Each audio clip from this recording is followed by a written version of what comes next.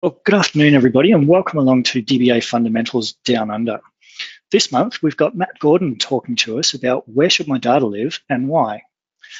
My name's Warwick Rudd, and I'm your host. I'll hand over to Matt very shortly. I do have a couple of slides that I need to run through for you, just as a little bit of housekeeping. And so with that, this session is being recorded and will be available for you on the DBA Fundamentals archive site in a couple of days' time once this session has finished. If you do have any questions at all throughout the session, I will be monitoring the questions, so fire them through and we'll get Matt to answer those throughout the session and at the end of the session. So with that, a big thank you to our sponsors, SentryOne.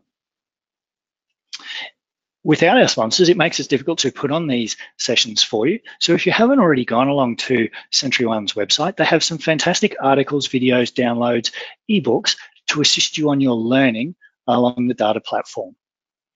So with that, stay connected with PAST, and I will hand over to Matt to take you through the next hour of this month's presentation.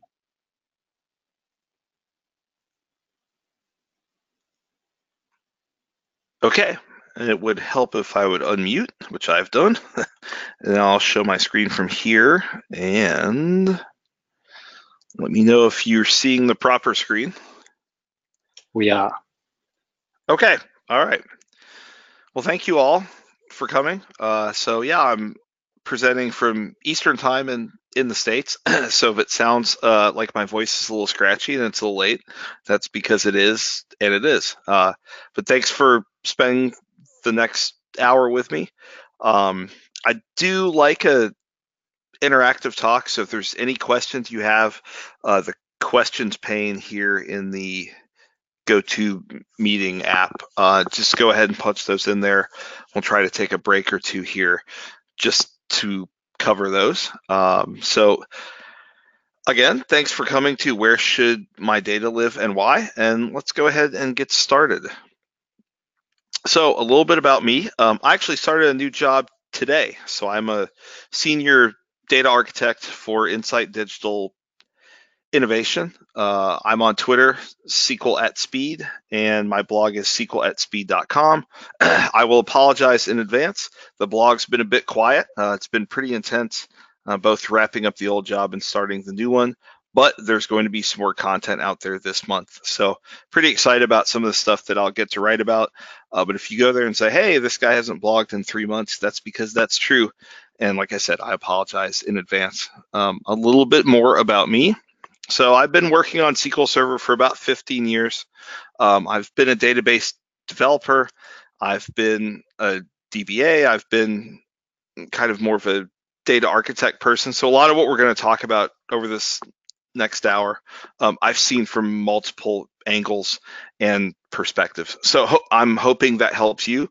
And hopefully some of the knowledge that I have and some of the things that I've seen help you along.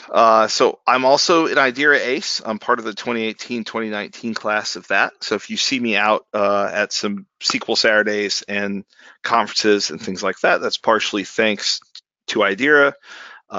And also, it's just fun to show the duck and talk about the duck. Also, as I mentioned, I'm coming to you from Eastern time here in the States. I'm head of the Lexington, Kentucky PASS local group. So if you ever find yourself in central Kentucky for any reason, we would be happy to host you. And we are, as far as I know, the only PASS local group in the world that meets in a brewery. So if you're nervous about speaking and think a beer might help with that, we can provide that thanks to some wonderful sponsors that we have. Anyway, so if you're not familiar with where I'm from, the red state there in the middle is where I'm from. And if you're not familiar with what Kentucky may or may not be known for, there's this. We're known for Kentucky Fried Chicken pretty much everywhere. We're known for bourbon whiskey, if you're into spirits at all. And we're known for the Kentucky Derby horse race here in the States. So just a little bit about where I'm from and where I'm coming to you from tonight. You may have noticed, as I mentioned, that my Twitter handle and blog URL are the same, SQL at Speed. And I do that just to set up the next slide because I like to show pictures of race cars. So when my work and family schedule allow, sometimes I drive cars fast. So as much as I love talking about data and things like that, I really love talking about race cars. This is obviously not the venue for that, but if you have questions about any of that or just want to talk about fast cars, you guys know how to find me now. So with that, let's dive into the agenda for the next 55 minutes or so. So we're going to go through a few things. We're going to talk about where does our data live now? And just before we get too deep into this, my intention for this session, and it draws kind of varying crowds, my intention for this session has always been to talk about, to talk to maybe DBAs and data folks that are very focused maybe on an on-premises type solution, or they've got a blend, but a very fixed, like, well, we put this type of thing on-prem, we put this type of thing in Azure, or in Amazon, and that's just what we do. So this session is kind of trying to break you out of that mold and think about, well, what are you doing? Where are you deploying the different parts of your data estate? And why. So we're going to talk about where our data lives now. We're going to talk about why our data does live where it does. I have a very brief GDPR related section, and then we'll talk about, then we'll get into kind of some of the hybrid things I've seen as a consultant, different deployment options, kind of my thoughts on those.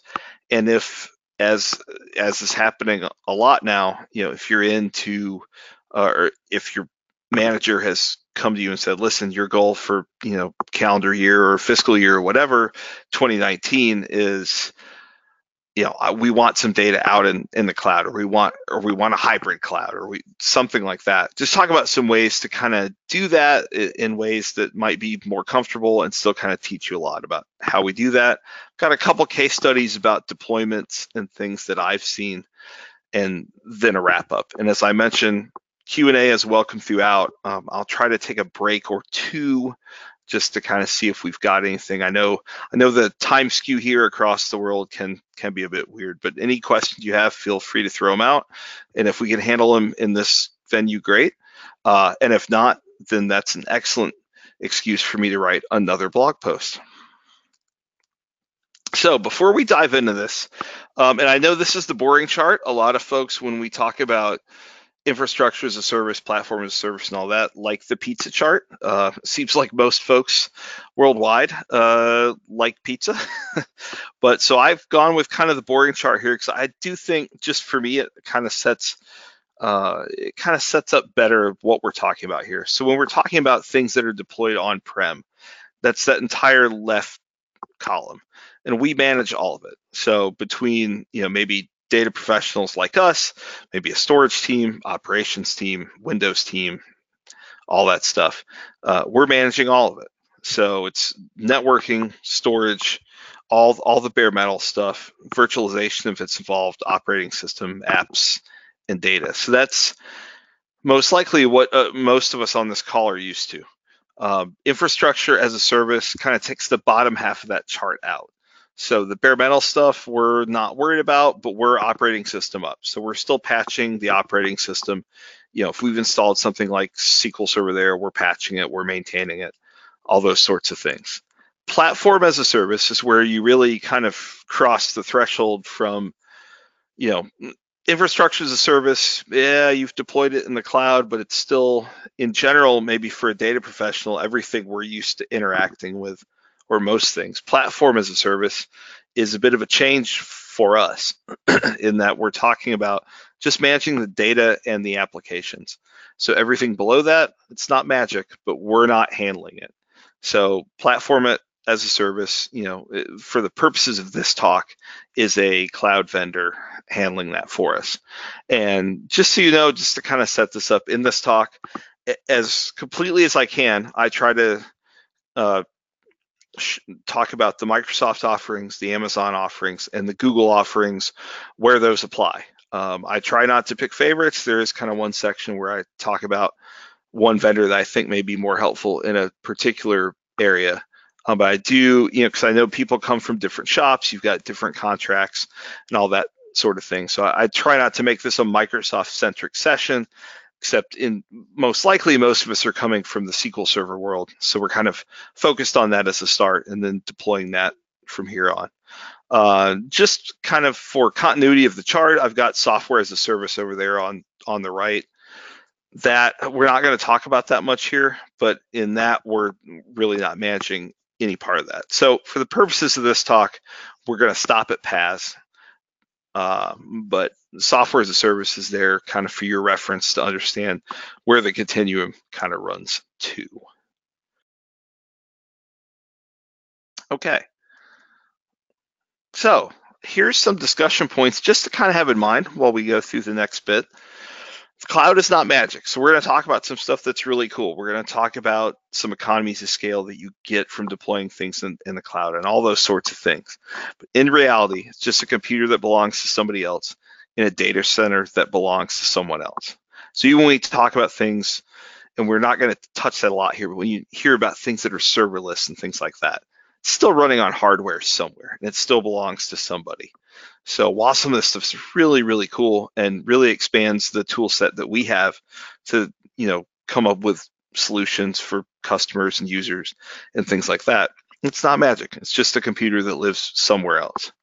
Also, and this talk has changed, I think the first time I gave it was in the fall of 2017. This talk has changed every time that I've done it.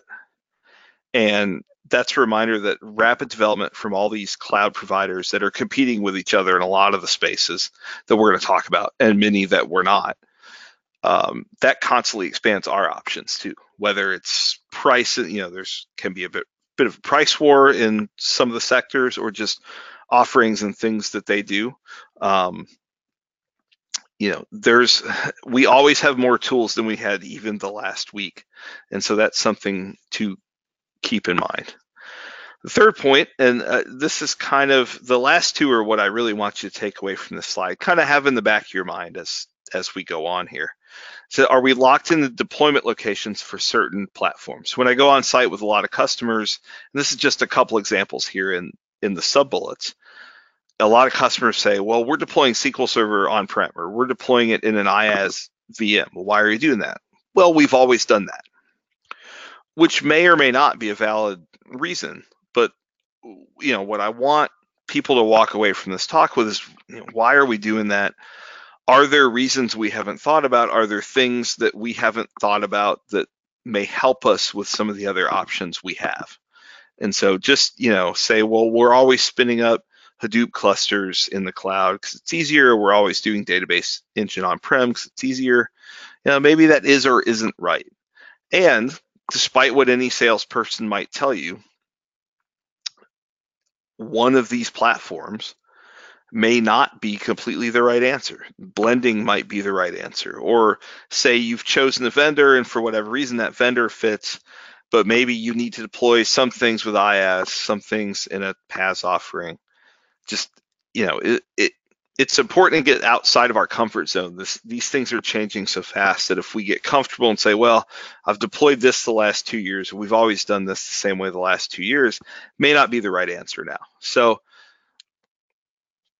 just to underscore, kind of the whole point of this talk is to break the mold that's in your mind of, well, we need to do this the same way we've always done it. If you take nothing else away from any of the techie stuff that I'm going to talk about, just, if you take a second to consider where you're deploying stuff now, then I'll consider my job done here.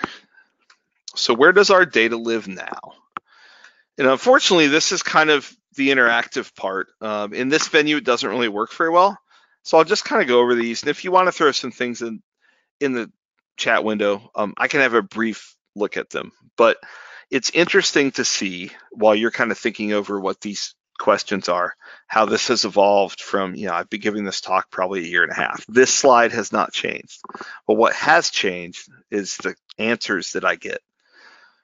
So I still talk to rooms where, I'll ask how many of you do not have a single data environment in the cloud, and a lot of hands still go up, and that's fine. There's a lot of different reasons for that. Depending on the country or region that you live in, there might be regulatory things, it's specific to the industry maybe that you're in. If you're in finance or healthcare, again, depending on the country or region you might be in, can be very specific regulations tied to that about data ownership, data location, things like that. And so there's some good reasons for that. But kind of those middle 3 points where I start talking about, well, do you have test ever QA out in the cloud? Or do you have a production environment, but it's kind of the trial balloon? Or do you have all your production data environments out there?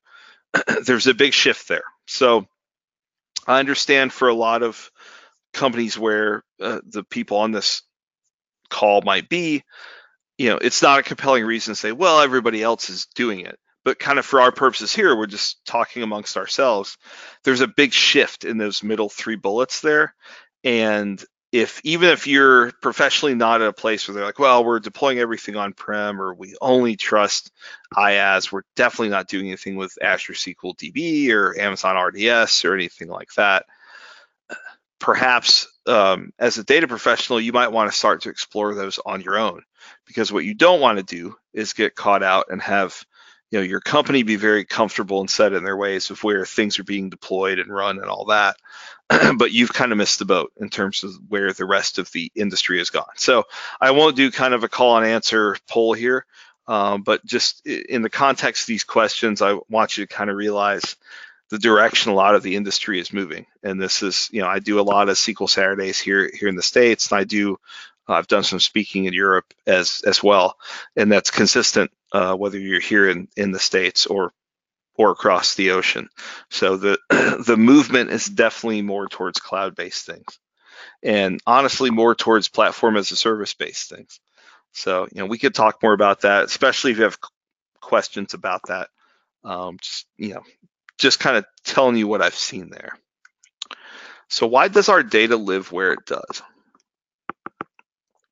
And before I dive into this section, I'll say I'm very open to any argument that anybody has. These are pros and cons for on-prem and cloud and kind of hybrid deployment that I've seen as a consultant and stories that I have. But I'm always open to arguments because I think it makes my talk better. It makes everything better when we're all kind of talking about what we've seen and what we think makes sense and doesn't. So let's talk about what can be perceived as the pros of on-premises deployment. And I'll kind of preface this slide by saying, from a data professional standpoint, a lot of us technically probably don't agree with anything you're seeing there, or maybe don't agree with most of it. But both in my roles before I got into consulting and then once I got into consulting after that, part of what you have to do is not just come up with the best technical solution, but you have to sell it to management. And I think at any level, no matter where we are, you're selling your good idea, you're selling your solution to somebody, whether it's a technical manager, the CFO, the CIO, CTO, whatever role you're in, whatever level you're at, you're selling that to somebody. So this particular slide, and you'll see there's 2 things in quotes.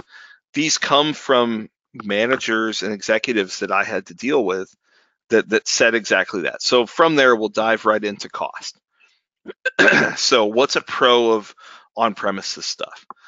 Well, you're leveraging an investment you already have, and note that investment is in quotes. So I have a particular story about a company that I used to work with, and they had invested heavily in some on-premises spinny disk SANs.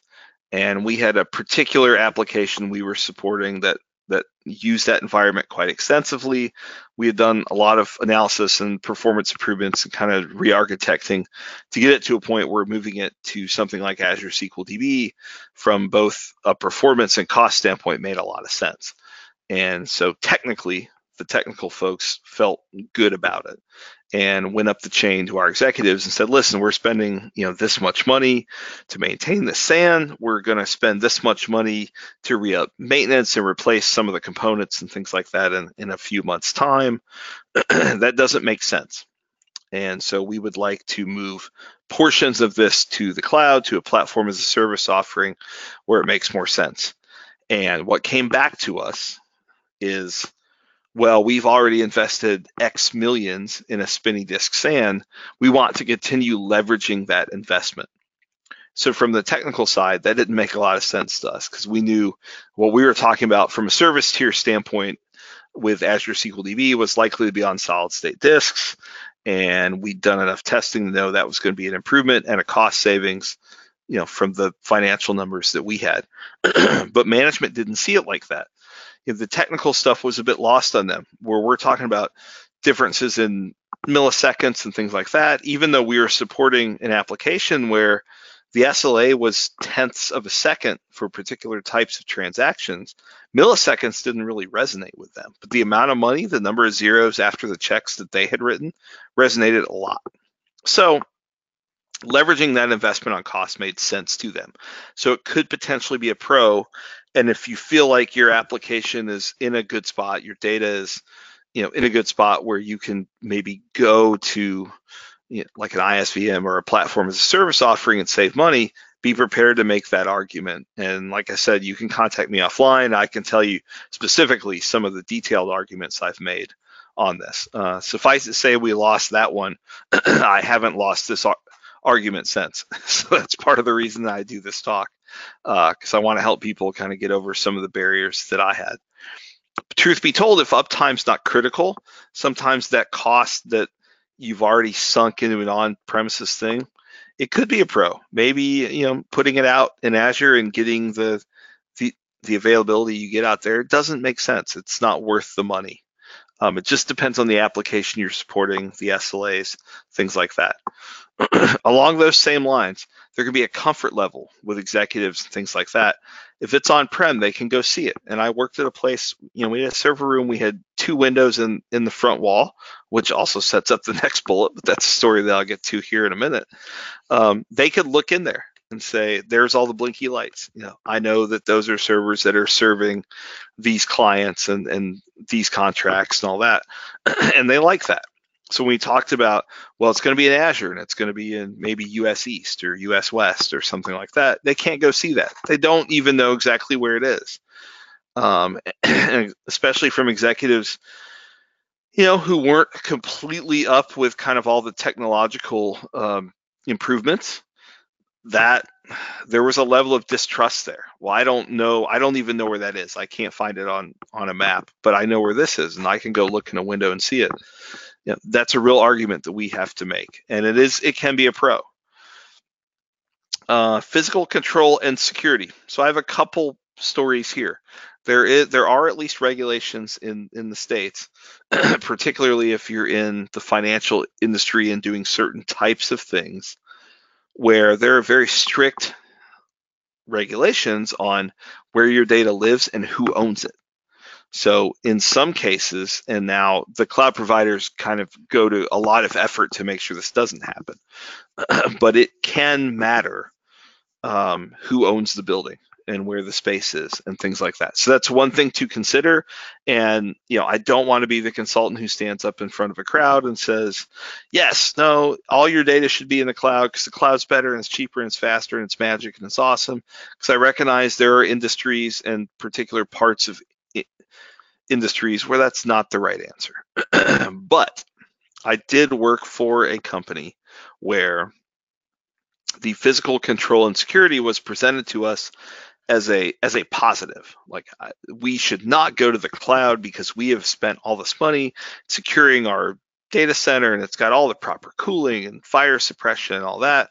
We've got badge access, we've got bars across the 2 windows that there are and all that. And that was all wonderful, except if you knew that building well, and I won't tell you where it is because it's not this way anymore, but just in case they've gone back. There were of course 4 walls on the server room. 3 of them were built to the highest specs, everything you'd want. They did things, they upgraded from a data center that really was that in name only to a proper data center, except the back wall backed up to a supply closet. And if you knew about the supply closet and were motivated to break through some drywall, you could break through the drywall of the closet and the server room Kool-Aid Man style, like, oh yeah, break through those walls. And the room that they were convinced was in their physical control and secured to the highest level, no expense spared. You could quite easily break into it and steal a bunch of servers.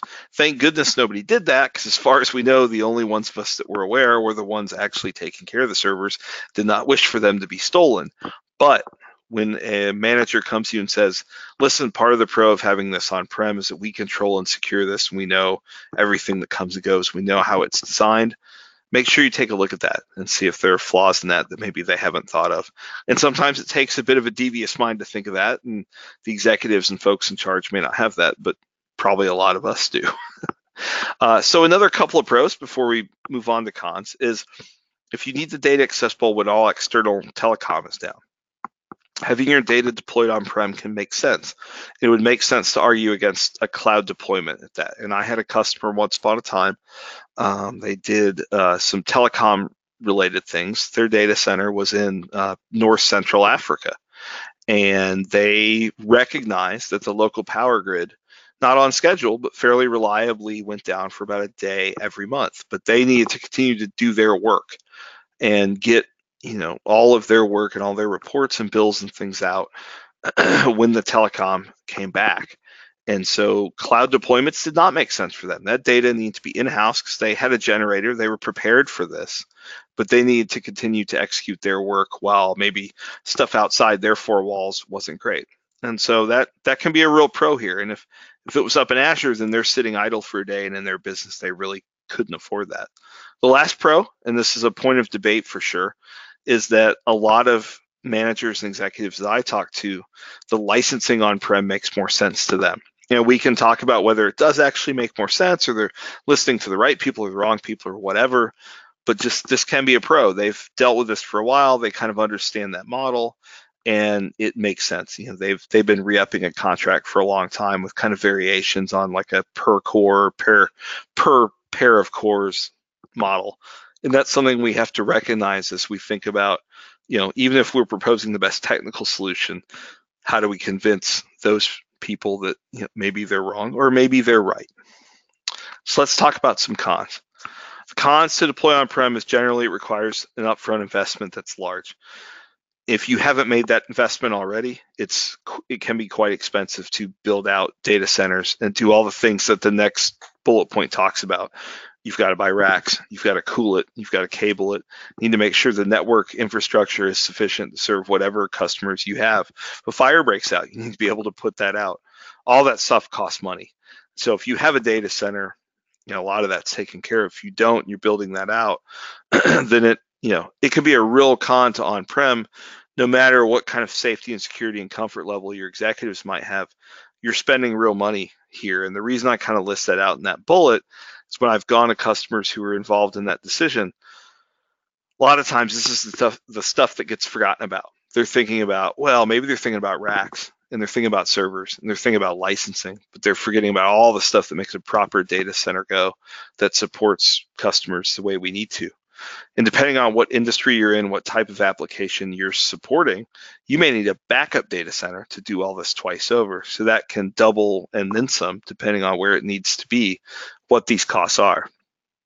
Beyond all that, if you're deployed on-prem, I have a lot of good friends that are in ops, and I want them all to have awesome jobs. But the reality is, and another thing that gets left off budget line items, is you need on-site personnel to maintain everything we just talked about, let alone, replacing drives and memory chips and all those sorts of things that can go wrong that we can hot swap now, but you still need somebody to do it and understand that it happened, understand that it broke, know what part to switch, all those sorts of things. That can be a con. Those folks cost money, and maybe you'd want people with those skills deployed somewhere different. So all in all, from a resource perspective, deploying things on-prem can be more expensive. So let's talk about some cloud pros.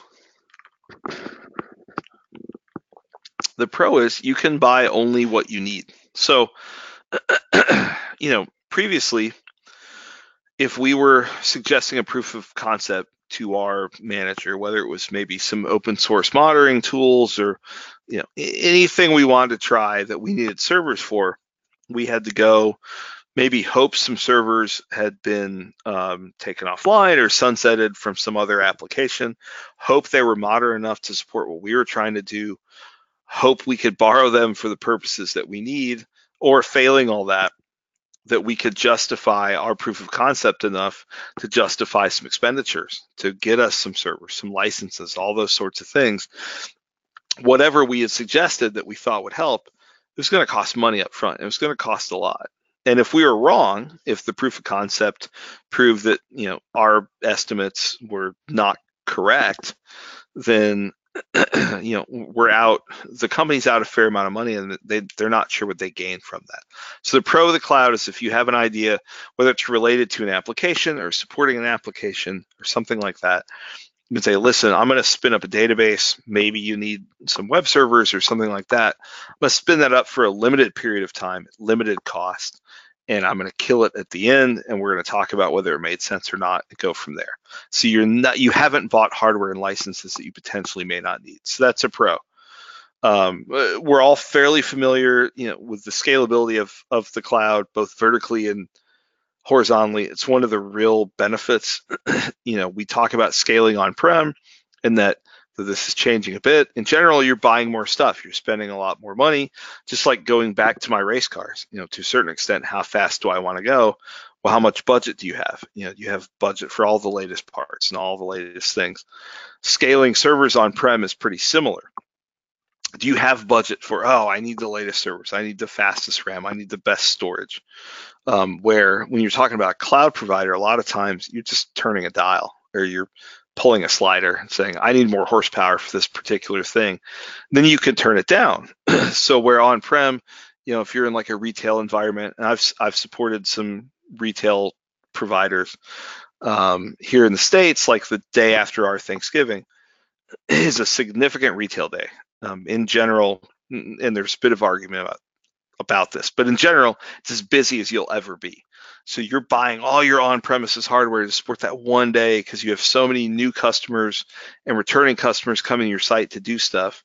And if you let them down that day, they may not come back. They may go to another vendor. So you're spending all that money to do that. And even when you virtualize things like that, you're buying a lot of overhead in reality for maybe just a few days a year. Or when you talk about the cloud, you're borrowing on all of that hardware that is maybe devoted to other things at other times, but you can just kind of turn it up and say, listen, I know these 2 days are going to be really busy, and I'm going to turn that dial and give my customers what they need and then turn it back down and give my management what I need and save them some money. So there's something to be said for the scalability of the cloud and the ease of it. You don't have to requisition anything. You don't have to put in bids.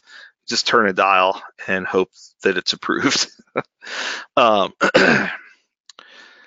This mid bullet, the first few times I gave this talk, it was not in here, but it was an excellent point somebody gave. I think probably the third time I gave it. And this is not for every industry, so the use case is limited. When you're talking about something where you need globally redundant storage, if you try to do that in an on-premises type environment, even if you're with a very large customer with infrastructure around the globe, globally redundant storage is a somewhat difficult and fairly expensive problem to solve. In the cloud, it's not. The providers have already done this work for us. So if you need globally redundant storage, you will not be able to beat the cost, go into your boss and say, all right, well, we've got 4 data centers in these places, and here's what we need to buy everywhere to make this happen. Because they're going to say, listen, in Azure, it's a switch. We just have to write a check. We can turn this on, and it's everywhere we need it to be. We just have to pay for it. And it's not inexpensive, but it's a pro just from an ease of use. And again, you can kind of turn it on and off. If you need it at certain times or for certain applications or whatever, you don't have to make that available across your data estate. If you need data available from all locations, then the cloud is kind of a natural thing, especially if you're maybe trying to shard data, again, if you're in retail or something where you need data available to customers at a place where it's convenient for them for performance reasons and things like that. Cloud kind of lends itself to that. All the providers we're going to talk about later, Google, Microsoft, Amazon, have data centers all over the world generally. And so if you have customers all over the world, you can serve that data to them and maybe take a few seconds off their customer experience, and maybe they're more likely to use your application or buy your goods or whatever it may be. The second to last bullet here, I was fortunate enough to give this talk to the Washington, D.C. user group. And Washington, D.C. here in the States is obviously where our federal government is. So the vast majority of their members, or at least the members that were there at my talk that night, worked for government agencies. And some of them pointed out that for some of the agencies they worked for, on premises or infrastructure as a service, SQL Server installations were not satisfactory anymore to any of the security audits and approvals that they had to pass. And that in this case, Azure SQL DB and Amazon RDS fits this bill as well, were the only satisfactory things from a security perspective. So if they were creating new databases or new data-driven applications, they could not do the traditional IaaS or on-prem deployment of SQL Server and install databases on an instance. They needed to do either Azure SQL DB or Azure Managed Instance or the Amazon kind of flavors thereof. I found that really interesting. It might not apply across countries or even industries and things like that, but for kind of the impression that's out there that's the security in the cloud maybe is lacking. At least the federal government here kind of sees it the other way. And we'll talk more about that on a slide or two. Last point I want to get to before we talk about some cloud cons is that high availability and disaster recovery are often built in. So we talked about globally redundant storage and things like that. Well, some of the hater pieces can be built in. I put an asterisk here for a reason, though. I give a lot of talks about always-on availability groups and kind of high availability and disaster recovery thought processes and things you should do. Unfortunately, what I've seen is we'll go to a customer and say, listen, we're proposing this in Azure, and you're going to deploy this here and this region and all these sorts of things. And the response that we get is, well, I don't need to pay for a disaster recovery option, or I know you've built some things in here to make it more highly available or more resilient to disaster. I don't need any of that because the cloud doesn't break. It's wrong. Like we said, clouds are just computers. They're just servers that belong to somebody else, live somewhere else. They can still break. Perhaps more has to go wrong, but you need to think about, there's more tools available for us to keep data available to our users, but we also need to think about what can go wrong and not and kind of see beyond like the marketing magic of what the cloud is. So we'll talk about some cons, and then I'll take a break for questions here in a minute. So cloud con can require robust internet connectivities, depending on the application, like the customer I referenced earlier, where they knew their internet, their telecom was dodgy.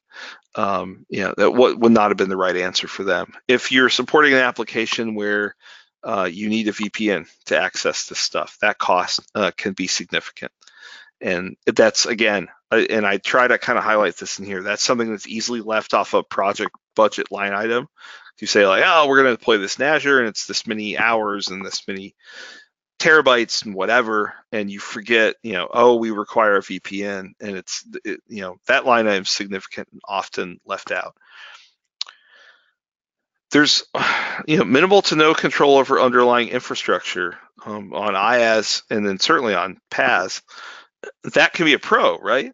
But it can also be a con, depending on what the perspective is, especially the company you're at and how much information they might want you to have. But it can be a con. There's nothing you can fix if something out of your control is going wrong, which kind of leads into the next bullet. Noisy neighbors. I deal a lot with Azure and some with AWS as well. Noisy neighbors in the early days of Azure was a thing. It's a lot less of a thing now, but you'll note when you provision a virtual machine, especially on Azure, it will list a certain amount of IOPS, but it will say up to. So if you deal in an environment like I used to, where our SLA was tenths of a second on particular types of transactions. So we need to have a really definite answer on what our storage could do, the IOPS that it made available to us to do the database transactions. If you're in an environment like that where milliseconds really matter, even though Azure VMs and stuff are very tightly controlled and the noisy neighbor thing is not really a thing, it's enough of a thing where if 10, 15 milliseconds matters, maybe the cloud's not right for you. And even if your manager's saying, listen, we need to be there, it's your job to step up and say, well, we're not going there, and here's why. From a development perspective, we need to talk to our app teams and make sure they deal with connection hiccups more efficiently. So if you're coming from a world where the database server lives across the data center or in the rack next to the web servers, connection hiccups probably aren't as much of a thing. But if the web and database servers are in Azure, or like we're going to talk about in a few slides, where one's on-prem and one's not, then those connection hiccups need to be dealt with gracefully. We've talked about the perception of lighter security, things like that. Can be a con because if our managers believe it, no matter how we come to them and say, you know, moving to Azure, moving to Amazon, it's going to save us this much money and this much time, and it's going to perform this much better. If they think the security isn't up to par, it's up to us to do our homework to explain to them why the security is sufficient. And I go into it on the next few slides, but all the providers now carry, to be honest, more security certifications than most private data centers that I've ever worked with. And we've already touched on this a bit. One of the cons can be things happen by magic.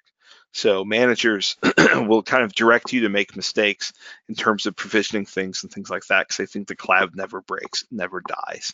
And it does. It just dies differently and in a more complicated fashion, but it can die. So on that note, I'm going to take a drink of water because I realize my throat is getting scratchy and see if we have any questions.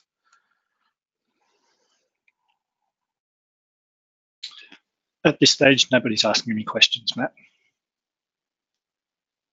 Okay, well, that gave me enough time to drink some water, and we'll go on from there. So I do a very light touch, and these GDPR slides are really more for reference than anything else. So I'm not going to read through them and really talk about them to any great extent. So my general impression, and we'll kind of bounce through these slides here, is that in terms of dealing with the data requests you can get as a result of GDPR, which obviously affects folks in the EU more than anybody, but if you're working for a company anywhere who has data that lives in the EU, this affects you too, even if you're not based there.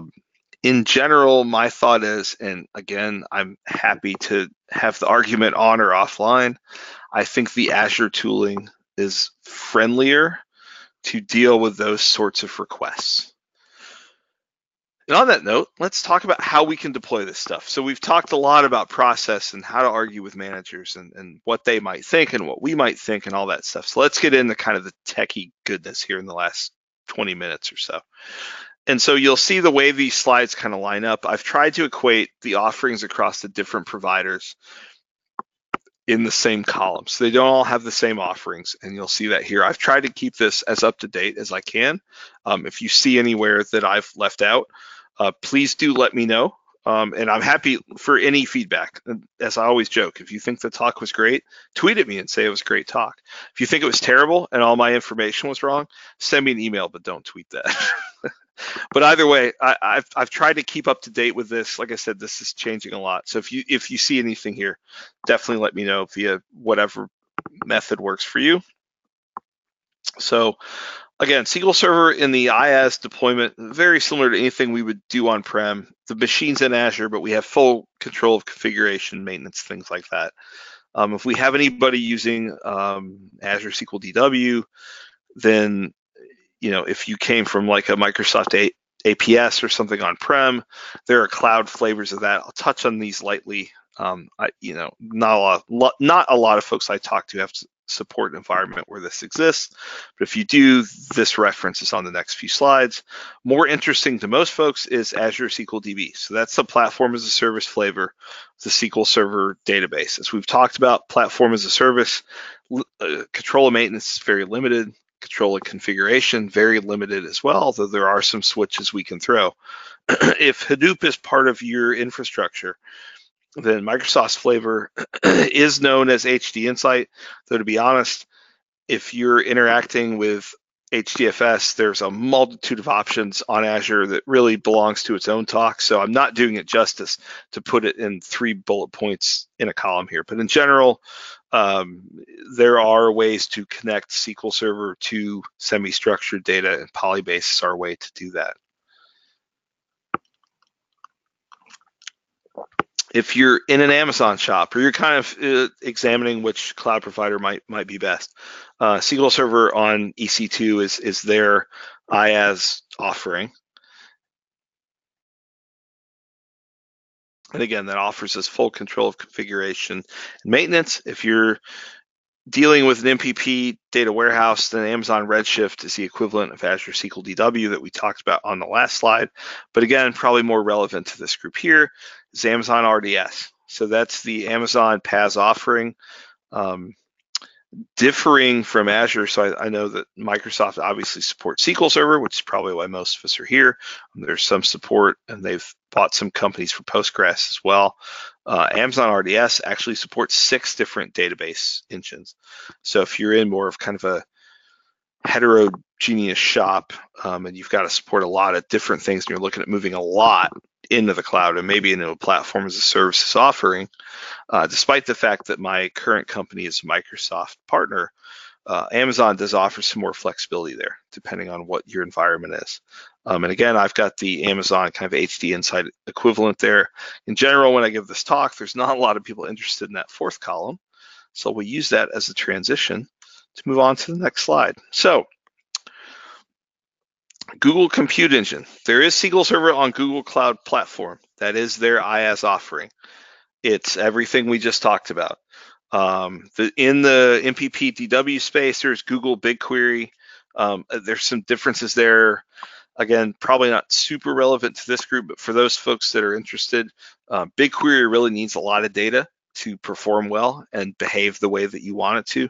Don't really reference it in this talk for that reason. Generally, you're talking petabytes or more, and a lot of folks that I talk to in talks like this, they're not dealing with petabytes of data.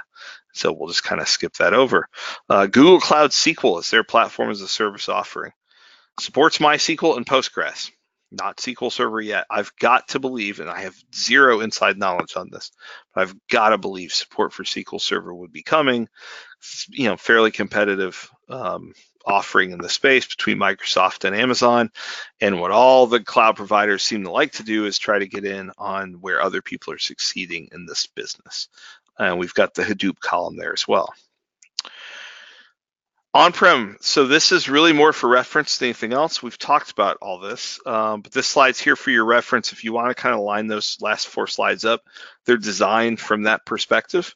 And so let's get in the last 15 minutes or so into the deployments that I've seen. So one thing I want to talk about, and it doesn't really belong well on any of the previous slides.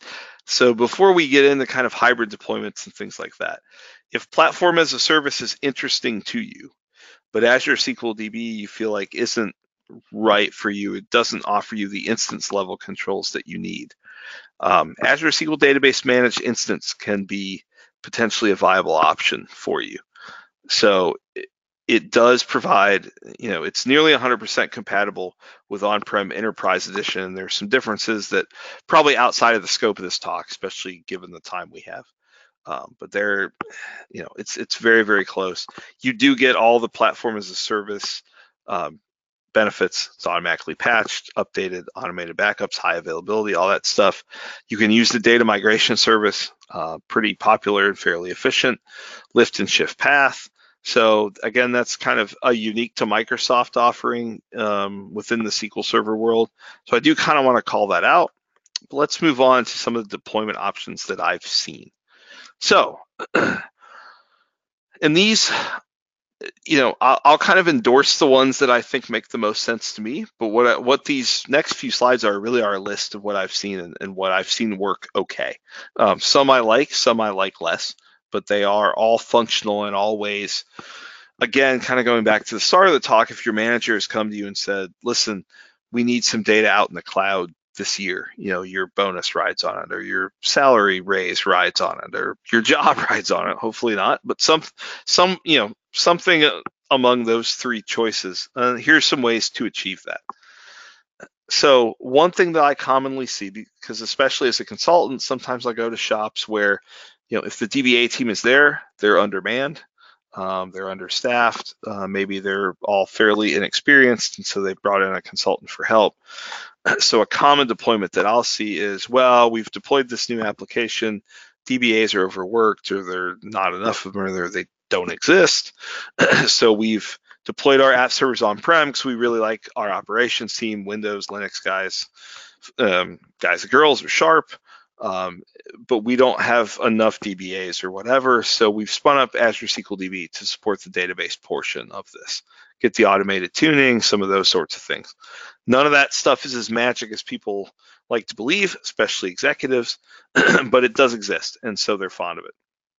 The great thing is it's pretty easy to interact with. It's pretty inexpensive depending on what service tier you need.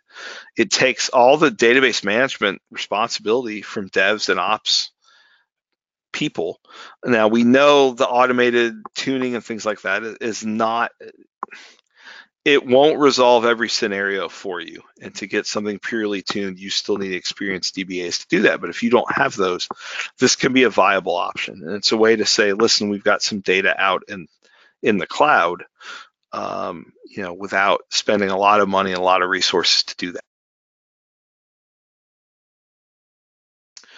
So this solution I'm particularly fond of, and I have a story for this. So availability groups, extending those with Azure replicas. So I supported a customer on a variety of different things that had a fairly large contract, and I can't really get into the industry that they were in, but the contract was for a lot of money.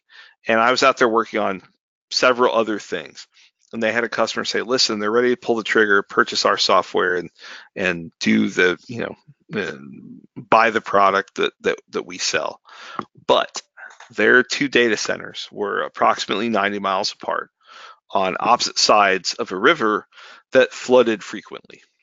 So obviously not a great plan to have them there, but the vendor they had a relationship with for a long time. It's where they were. Vendor had taken good care of them, hadn't proved to be an issue before, so you just kind of roll with it.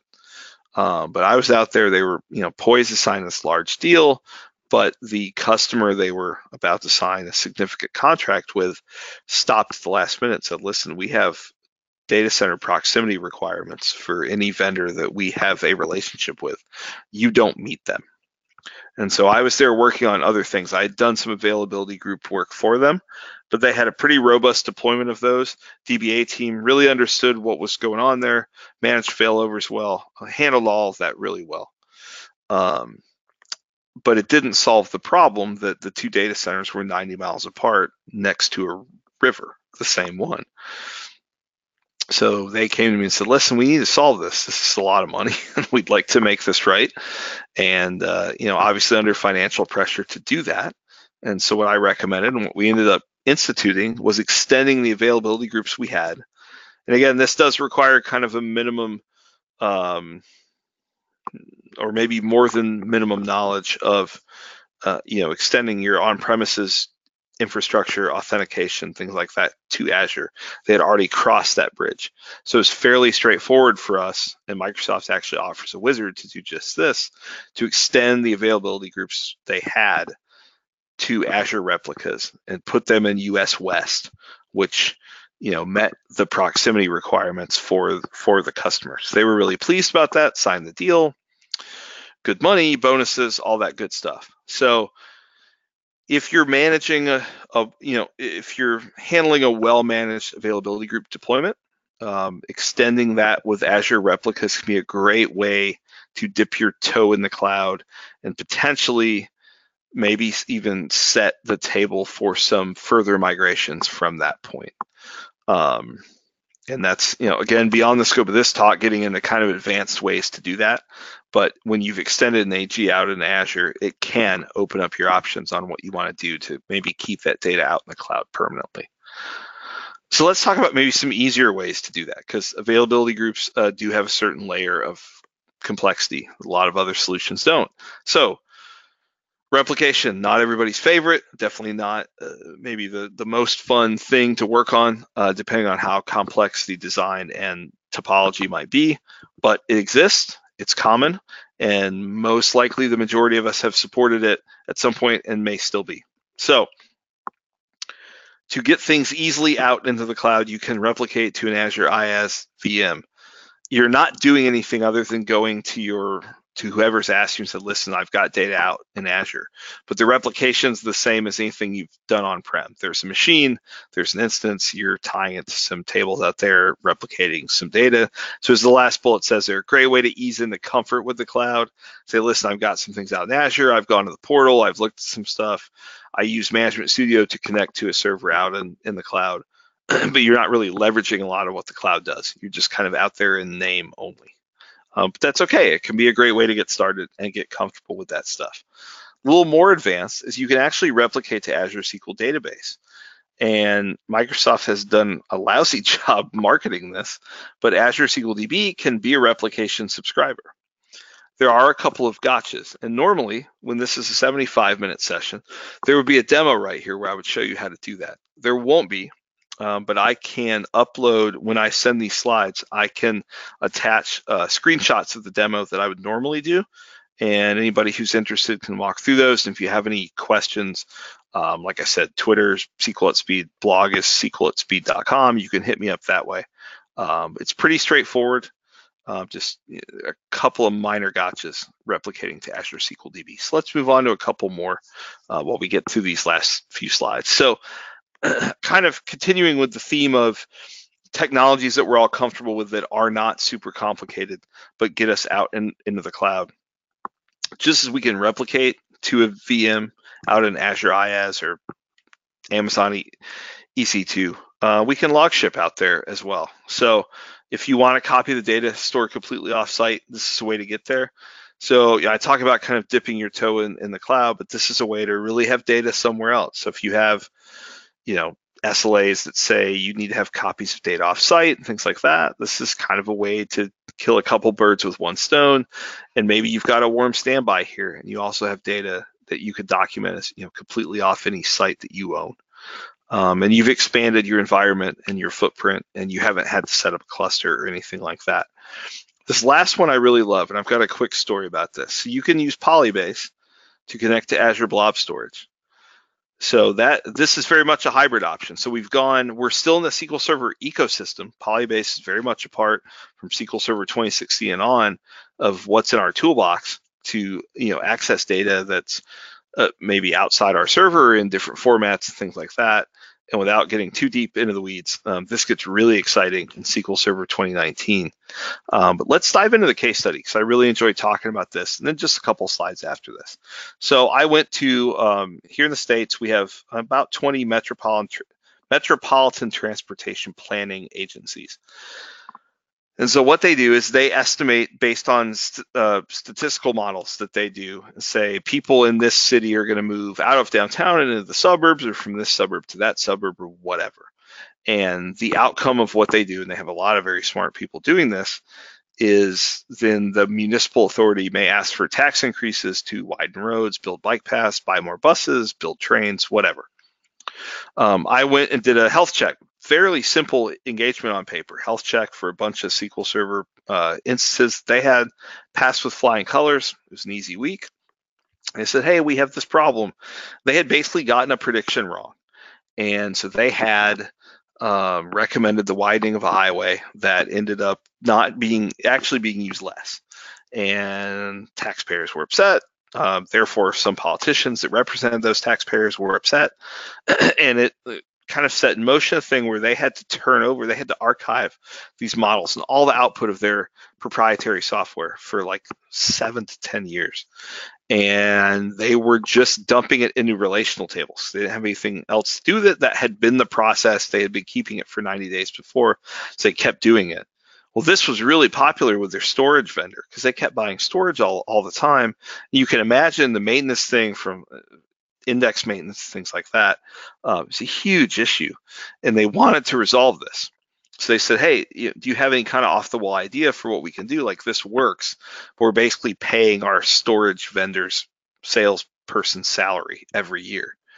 I said, well, we could throw some stuff out in Azure Blob Storage, and this was cold tier. There's an archive tier now, but it was cold tier then. And it was just CSVs. This thing just outputted giant CSV files. So we threw it out there. So this was still structured data, but not structured in a relational sense like we're used to. Threw it out into Azure.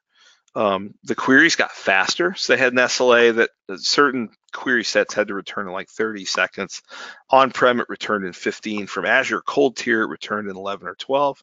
And as the slide says here, storage costs decreased by 96%. Cold storage is cheap. So that's where I like to leave this. We'll move on. So there's another demo, and again, this comes packaged with the other one to talk about how to wire up Polybase to do this. I'll skip over this slide and get straight to the wrap up, because that's kind of where I like to leave this talk when I have an hour, is to think about, Polybase is not something we might normally think about, but if, data professionals working on SQL Server, there's a lot available to us. And Polybase is one of those things to deal with semi-structured data in a way that's comfortable to us. We can use T-SQL to talk to it. So again, referring back to those points, we kind of went over those, and we talked about how to blend technologies, platforms, things like that. Cloud is not magic. So what are some recommendations you can carry on from here? Set expectations for your management, for your team, what cloud technologies are and what they can do. They're not magic. So especially from an availability and disaster recovery standpoint, what are we doing there? What additional tools we have, what additional problems we have to think about, what additional problems we have to solve. For management, the cloud is not magic. No matter what ad you saw or what TV show you were watching or whatever, these things can still break. And you have to set expectations, especially based on money spent, service tiers, things like that, of what they're getting. For data professionals, we need to stay abreast of all these new technologies, personal research, training if it's available to you. You're here at a past thing now, so SQL Saturdays, things like that, all these virtual groups, fabulous resources. They're free. Take advantage of all of this. If you're familiar with Azure Stack and you have the budget to support it, this is a way to bring Azure services and tooling in-house with a giant, very expensive server. But if you're in an industry that requires things to be on site and you still want the benefits of Azure, the PaaS offerings, and can bring that in-house, that's the way to do it. And embrace all this. This is a fun time to do what we do. There's a lot of cool stuff that we can do with this. So thank you for bearing with me. Thank you for bearing with me with my slightly scratchy voice. And if there are any questions, I know we're a couple minutes over, I'm happy to take those. Well, thank you, Matt. Thank you, everybody, for joining us. So as Matt has mentioned, if you do have any questions, feel free to put them in the questions window now. As mentioned at the start of the session, as well as throughout the session, this session has been recorded and will be available on the DBA Fundamentals archive site within a couple of days' time. And we will look at having the slides added along with that so that you are able to see the slides along with the video. So with that, if there aren't any further questions, thank you all for attending. And I look forward to having you all again next month. Thanks all.